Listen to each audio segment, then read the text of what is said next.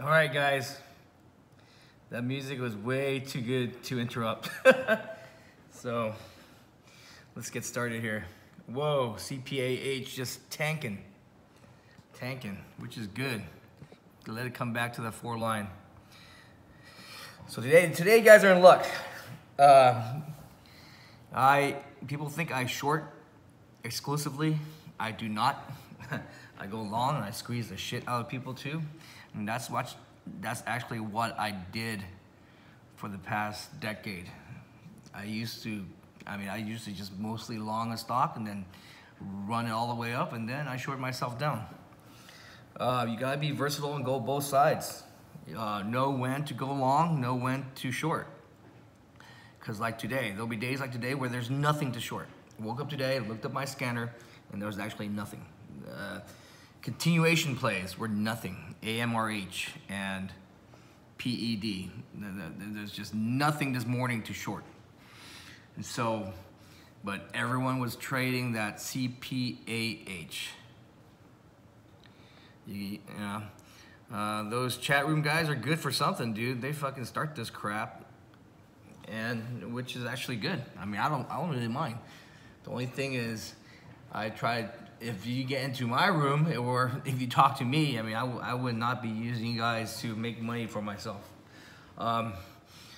Although I may be starting something just to fucking combat all these furus that have been using people, because it's I mean, for every good there needs to be a bad, right?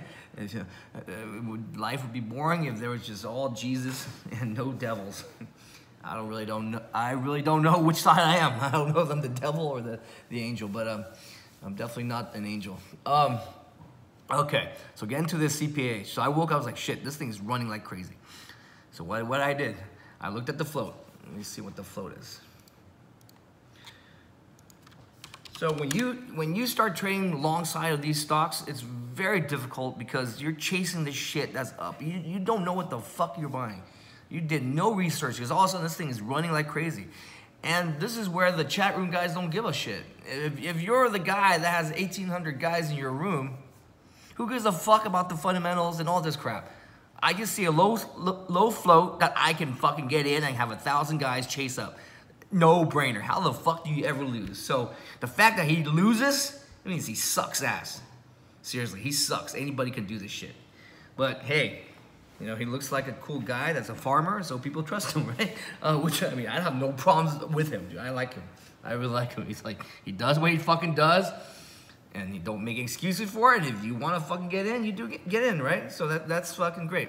So I have really no problem against him. So if he's listening to this shit, hey, man, more power to you, brother. You do what you want to do, because these guys are stupid. They give you money, and they want to do this. You know, it's not their fucking, it's not your fault, man. You're not here killing anybody. You're not fucking forcing anybody to do anything you don't want to. And that's pretty much trading, right? You do what the fuck you want to do. You want to wake up and make easy money, or think you make easy money, that's on you. But anyways, so I'm going to teach you the strategy. This is the first bounce. I call it the first bounce.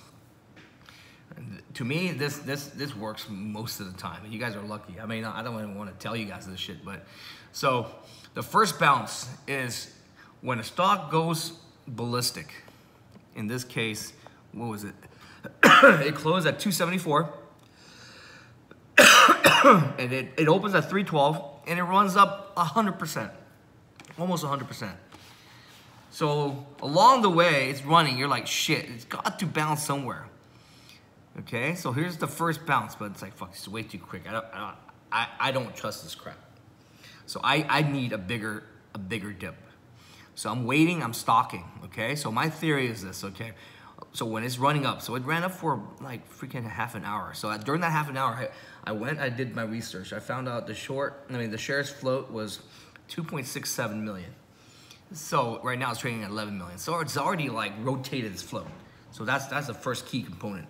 Rotated its float, shorts are stuck upside down. Everyone's fucking chasing. Everything's fucking good. So I'm like, dude, I want in. I'm not shorting this thing. Okay? People who are shorting this, they're fucking crazy. It's called they're fighting the trend, dude. You know, when we amateurs do that, I don't do that. If I'm in heavy, I need to see rejection and all that. But today's topic is going long a stock. So I'm not gonna talk about shorting today.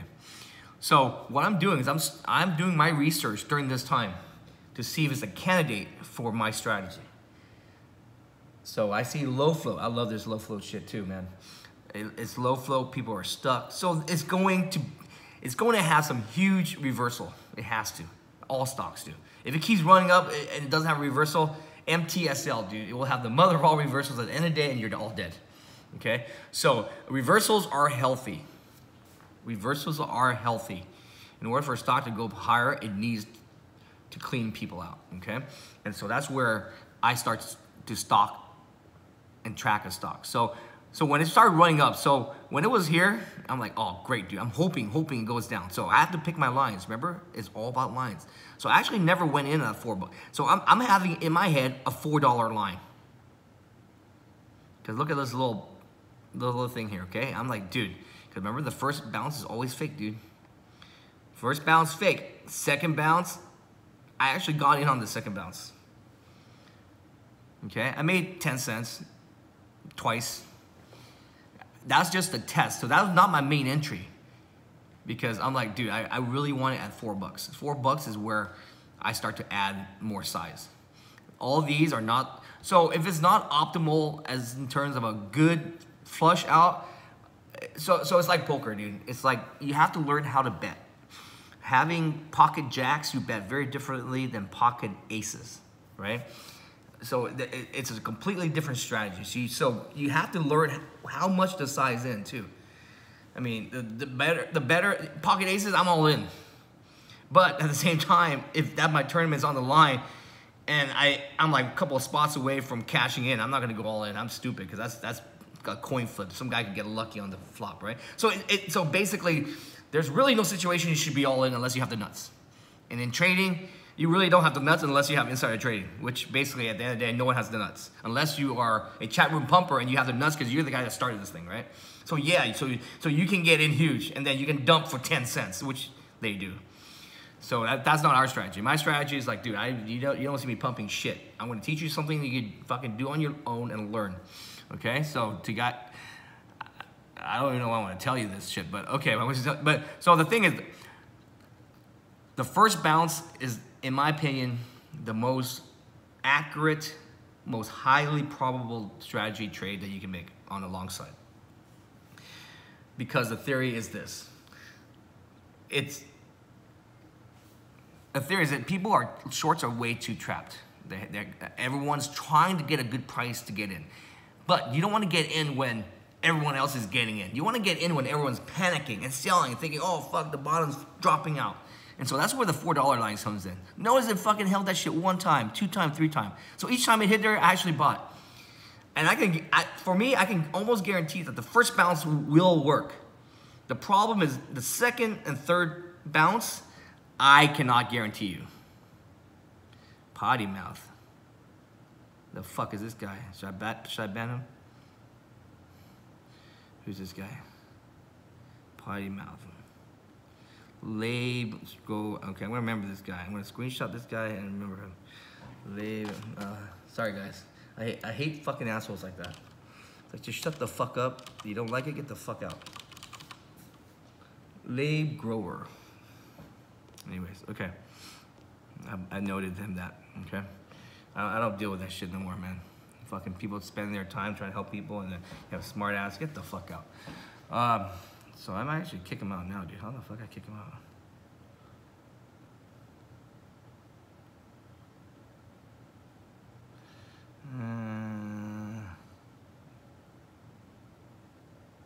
There, I kicked his ass out. Okay, now you guys will learn. Okay, so once again, people are trapped, and so you just want that first good bounce, dude. And you call it luck, you call it whatever you want, but the thing is, I started nibbling way before $4. So my line was actually around 420, because I'm trying to scale in. So I'm going small size, like 1,000 shares, and then when I'm down here, dude, this is when I can add more. And so the theory is, when you're scaling, make sure your first adds are very small. And so it affords me to have a 20 cents buffer. So the way I'm adding this is 10 cents. Every 10 cents I'm adding. So I have a lot of room, dude. Oh shit, it's coming down now. I actually have orders open. So let me see if it actually hits. And so, like I said, the first bounce it's the one I want to get in. And that's the one I usually size the most on. The second one and third one, dude, is very scary. When it comes down to the third one, this one might actually drop all the way down and fuck everybody.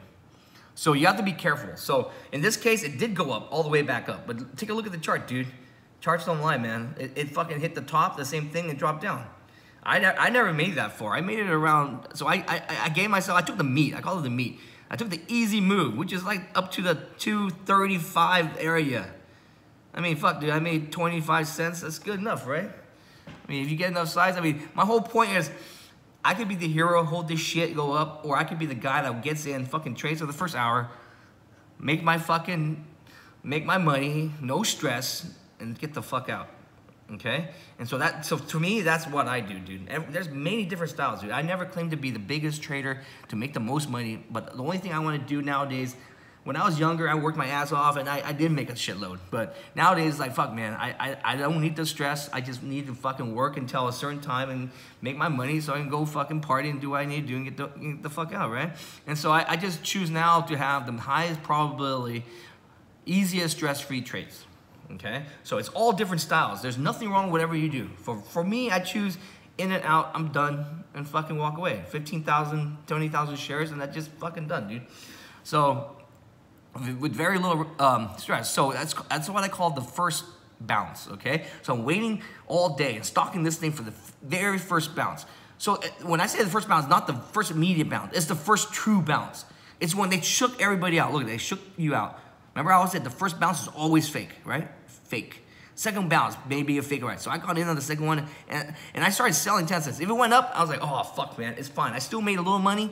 I didn't make enough money, but my true spot was 4, and I'm like, dude, I'm going to be patient. And true enough, it went down to 4, and because at this level, everyone's scared, dude. They're like, fuck, if it loses $4, I'm dead. It's gonna go down to like fucking 340, right? And so it needs to shake everybody out, and it did. It hit 398. That's why you saw him on Twitter, my prince. So 398 actually was there twice, man. I was there this move and this move. So I kept adding. I was like confident. So my strategy is like first bounce. So if it doesn't work this time, what's the harm, dude? If it breaks 390, I'm out. I lose 15 cents. I'm fine. You know, I'm cool, but most of the time for me, I see it works. So I'm actually adding all the way. I keep adding, okay? And then I slowly unscale myself out. So the way I scaled in on the down, I scale my way out. So that's how I do it. You can have just a couple of spots, but for me, I don't really know where the top is, so I'm slowly scaling in and scaling out. It could bounce at 402 for all I know. But normally, it's the dollar area. It's solid dollar area. And that's where it scares the shit out of people. So the next time, but the problem is, remember I said, the first bounce, to me, is almost guaranteed. Unless there's some sort of weird filing that has all these people selling. So you have to do your research, dude. And that is actually another secret thing, which we don't have time to go into right now. But hey, maybe when I start teaching more, I'll say. But right now, the first bounce, right? So this is all charting, dude. You determine what to bounce. But I call it the first bounce.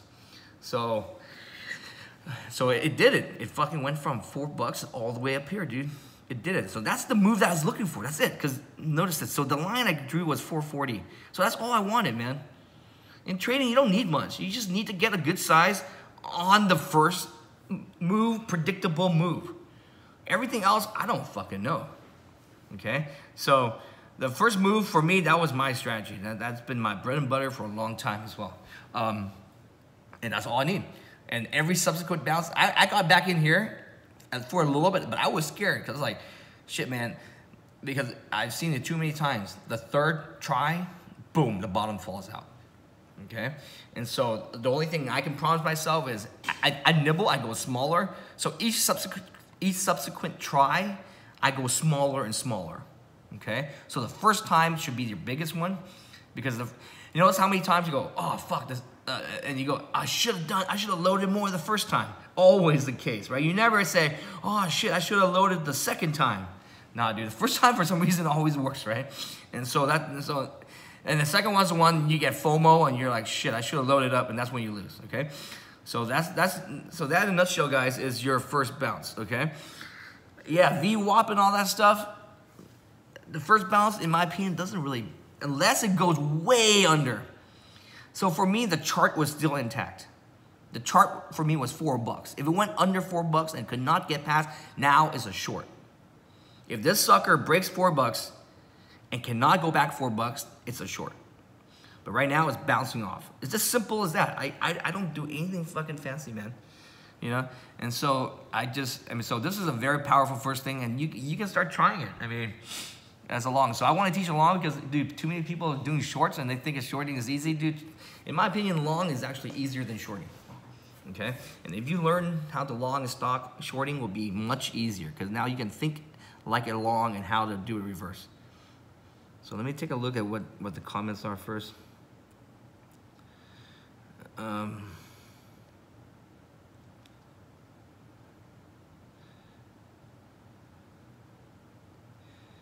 Yeah, the thing is, like, dude, I don't know what the fuck happens after fucking. You guys are too complicated for these questions. Like, to be honest, I don't really know, dude. You think I know the answers? I don't really know. The only thing I know is what is gonna happen with them in the next few minutes. That's all I control. The rest of the day, I don't fucking know, dude. I know that there's gonna be a big bounce because it went up so big. It has to be a big bounce. And if it goes and it holds $4, it's going to be a big bounce. And that's all I know. And so I keep it very simple. You guys can add on more later on you want. But for me, dude, I'm done for the day, man. I got my little move I wanted. And it's like the rest of the day now is like gambling. If I wanted to, I could wait for $4 and do a little move. But just be aware that 390, I got to stop out at 390, man. Okay? If 390 comes, you're fucking, this thing is going to drop down. So that's all I can know. So first, trades usually go larger. Then you go smaller and smaller because you also want to protect your money at the end of the day. Okay, I work too hard in the morning. And once again, dude, it comes down to patience. I mean, I sat around in the morning, I made nothing. All I did was like, shit, I missed everything.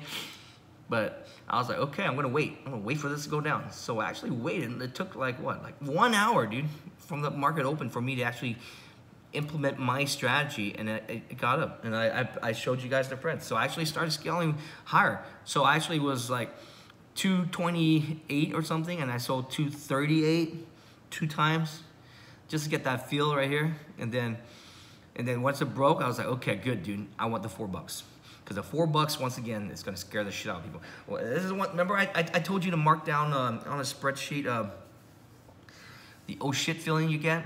Like, oh, I'm so fucking scared. It's like, if you're long a stock, you're like, oh my God, $4, I'm so scared, it's gonna fucking fall out. How many times it actually faked you out? So when you're scared buying at $4, it's usually the time to buy. It's like the Warren Buffett thing, right? Buy when everyone's fearful, right? But once again, dude, it's all about charting, man. Look how. So a lot of these, I call it, does the stock conform to the chart? If the stock conforms to the chart, it's fucking awesome. This stock conformed exactly to the chart. Look at this, dude. Bounced off $4. It topped up at 480 2 times. It conformed to the chart.